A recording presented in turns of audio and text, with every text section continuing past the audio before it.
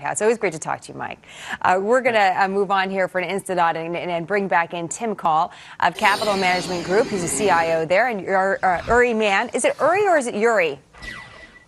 Uri, yeah, Uri. Thank you. Just want to make Mann. sure I get that one right. You're such a great guest to have. We have to make sure you call your right name. Uri Mann, a financial analyst for us. I believe you're down. Are you down in Florida, Uri? Where are you? Looks sunny. Yes, I'm in the nice warm weather. It's cold today. That means it's only 55. Thanks. So rub it in. We're enjoying the nice weather here. You know, poor Tim and I, we're just in the snow up here.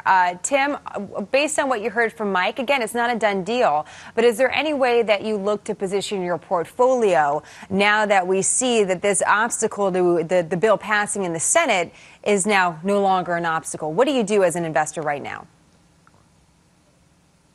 Well, knowing that they don't have any votes to spare in the Senate makes it more likely that the version that gets passed will be the Senate version or very close to it.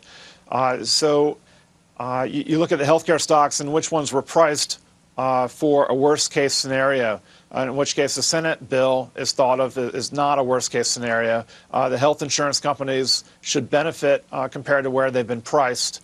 Other companies might benefit from higher volumes eventually as people get more benefits. But of course, the taxes are front-loaded in this plan, and the benefits aren't achieved for several years. So I think short-term we get a bounce in healthcare stocks because it's not the worst bill imagined. Sure. It might not be a good bill for healthcare stocks, but being not the worst, you should get a temporary bounce, and then the reality will set in that we have years of taxes, and then we get some increased usage in the out years. All right, Uri. So then Tim was saying, you might want to take a look at some of these healthcare stocks that might have a little bit of a ways to go as far as the rally.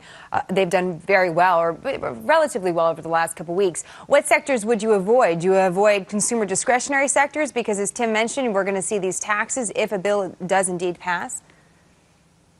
That's a sector you might want to avoid. I mean, I'll agree with Tim that just generally the healthcare sector has lagged behind these other sectors that have done well in the last quarter. So just generally investing in the healthcare sector, especially considering we don't know where the economy is, it's a good place to put your money because generally it's counter-cyclical and you're able to maintain some momentum even as the economy is moving in the wrong direction. So I think the important thing here is with this bill is from the whole idea of everybody going to a public option is gone. So the Armageddon scenario of all these insurers losing their customers is no longer there's no longer a potential for that. So in general, you'll see insurance companies doing pretty well going forward for the next quarter. And also the big pharmaceutical companies, like Tim mentioned, they'll do well because they'll have expanded populations to serve. More than 30 million more Americans will have health insurance. And those changes will take place over years, but the gains in the stock prices could be recognized pretty quickly over the next quarter. Good point. All right, Tim, Uri, thank you so much. We'll be talking again in just a short while. Just want to get in some other news headlines here. This one having to do with AIG, our investment as taxpayers. Robert Benmosche